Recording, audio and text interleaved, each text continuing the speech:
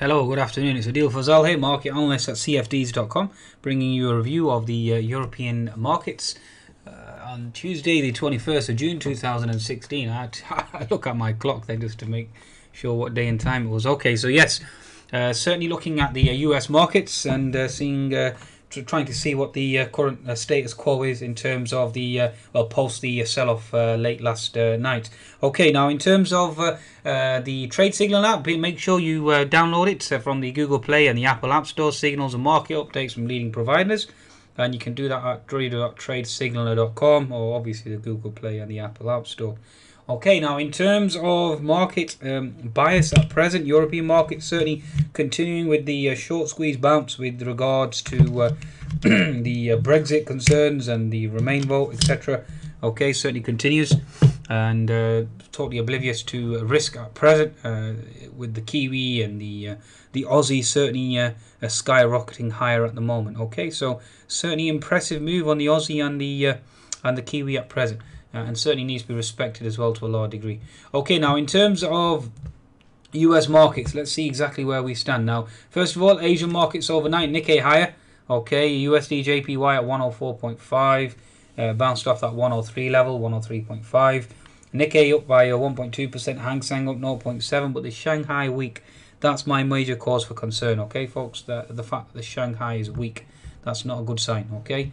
And certainly is early alarm bells ringing. Also, with regards to Brexit concerns, obviously going into Thursday, as we approach closer to the vote, the higher the probability that the market will sell off, and the higher the probability the market will be vulnerable to a sell-off. Okay, so again, take that on board as well. In terms of bearish news, we had Caterpillar news, but was certainly bearish yesterday. Osborne talking about suspension of the stock market going into Thursday. Soros warning with regards to a 20% decline if the Leave vote obviously gains ground. But we know Mr. Soros' agenda, given the fact that he's already heavily short as it is, and he's probably negative on that. German OMT decision as well. Really, that's not helping the euro. That's one of the reasons why I bought the euro today. We did have stronger economic data out of Germany, ZEW, and the EU ZEW. UK CBI certainly coming in better than expected as well to a large degree. And that was supposed to help the... That was technically supposed to help the market, or help the euro certainly move higher, but that hasn't been the case. Okay, Bundesbank hawkish, German inflation stronger as well. That's supposed to help the euro. Certainly isn't at present. Okay, and German exports are expected to be down, but the ZW certainly has dispelled that myth. Okay, and that philosophy and thought process. Okay, so in terms of US markets, let's look at the market in terms of future data. We have the CBI data, that's already out. Sorry, a red book is out in 29 minutes. Okay, that will obviously dictate. Then we have Miss Yellen on board. We have Mr. Draghi on board as well at 2 o'clock in the next half an hour. Then we have Mr. Powell speaking as well, and we have API weekly crude data. So all that certainly is to come, and that will obviously dictate the actual market price action as well. Okay, now in terms of the actual technical setup, let's look at the Nasdaq first of all. So Nasdaq, as you can see here, late flush into the market close. Now we're currently around the 4420 zone. Okay, so obviously we have gap fill, 2 gaps to potentially fill below. Okay, given the fact that the US market sold off, certainly is a concern. Okay, now having said that, the daily chart at the moment still has an unfilled gap to close at 4355 and 4315. So those are the 2 zones that you'll be looking at and focusing upon. Okay. A 60-minute chart at the moment, you do have the potential for an inverted head and shoulders formation, but having said that, the weakness yesterday was a cause for concern, but the European markets certainly have brushed that aside and certainly are trading higher. It really is, it depends on which way you want to move in terms of defence, especially with regards to Ms. Yellen being hawkish, Mr. Draghi expected to be hawkish. The bias would certainly be on the downside, and a lot of the move has already been factored in with the Nasdaq obviously gapping higher by 20 points. Okay. So again, certainly take that into consideration. So again, I'm open to either position. If I get I'm currently short, so I'm certainly talking my book at present. But if I get stopped out, then I'll have to obviously reassess the situation and then obviously take a trade in the opposite direction. Okay. So again, looking for this pattern and obviously making myself aware of that pattern. Again, you have gap fill at 4400 and you have gap fill at 4375 for those. So those 2 are certainly a possibility. In terms of cross-referencing the market, so if you look at the semiconductors, you're a topping tail on the daily chart. So again, that's a negative sign for the Nasdaq. Okay, so those of you that are looking at the Nasdaq, that again is a negative sign. A topping tail is not a good sign on the semicons, and therefore you're looking for a move lower. Okay, on the Nasdaq. Let's have a look at the biotechs. Biotechs still remain weak, not showing any signs of growth or reversal yet, and you are looking to potentially test the lows again. Okay, so Nasdaq doesn't exactly look very healthy at this juncture. Okay, now in terms of the S&P 500, let's bring up the S&P 500 again. You can see the weakness in towards the close yesterday. Again, going into this potential Brexit uncertainty vote, etc., it isn't a good sign. Weekly chart of the S&P 500, you can clearly see we're into resistance, that 2104 level, and certainly remains weak. Okay, daily chart at the moment, again, you have a topping tail yesterday. That's not a good sign, folks. Any pop higher again will more than likely be faded.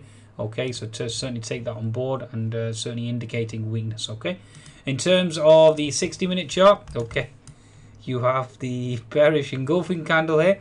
Okay, so the bull flag certainly has failed. I was expecting the inverted head and shoulders formation to carry on playing out up to this 2110. That obviously hasn't materialized. Okay, the market certainly is moving lower. Okay, it looks like it wants to close the gap before it attempts his IHS, or the IHS totally fails altogether. Okay, that certainly is a possibility as well. Okay, again, keep an eye on that. Okay, in terms of price action, 10-minute chart of S&P 500, again, you have that unfilled gap at 2071.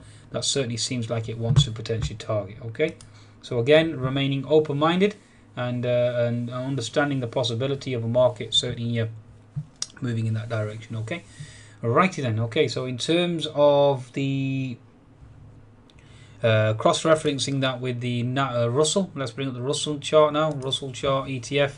Okay, Russell chart, as you can see, flushed towards the close.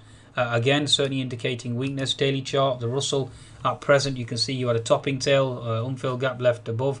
You have unfilled gap below, so therefore looking to close. So even if you pop high, you're into gap fill resistance, and therefore you're looking for weakness. Okay, and looking for the markets to move low. Okay, so certainly take that on board.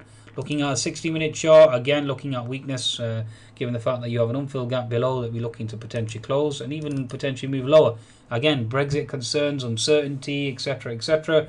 Everything is indicating low. That's my understanding at present. Okay, so Russell weak, S&P 500 weak. Let's look at the Dow Jones now. The Caterpillar earnings, obviously Caterpillar sales yesterday update certainly bearish. Okay, certainly having a negative effect to a large extent. Okay, so bring up the daily chart. At the moment, you can clearly see the Dow are putting in a topping tail and near the gap filled resistance. Okay, so certainly weak.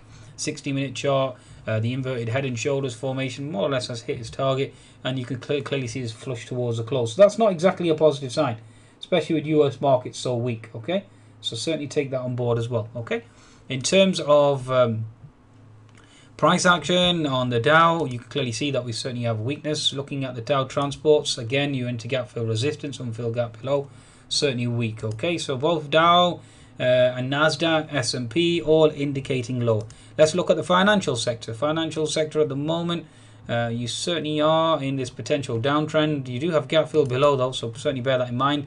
Now, given the Brexit vote and the uncertainty regarding that, banks still obviously will be under pressure. Okay, also with regards to BOJ as well, certainly a lot of uncertainty. So uncertainty all around. Okay, uncertainty, fear, the unknown, Brexit vote 2 days away, not a good sign. Okay, in terms of retail on the S&P, you held gap fill resistance. We started to reverse quite powerfully, and you have unfilled gap below to certainly close, and then we have support down here. So certainly resistance on the retail sector as well. Okay, in terms of S&P metals and mining, again metals and mining certainly indicating resistance at gap fill, so certainly looking for weakness there as well, looking to potentially move lower, and you're into that horizontal resistance. So basically it's telling me that US markets are certainly moving lower. That's my summation. Okay, and that's my expectation. Okay, folks, I think that's a market wrap for now. Be sure to visit cfds.com for your trading needs and take advantage of that 25% cash bonus offer. Goodbye.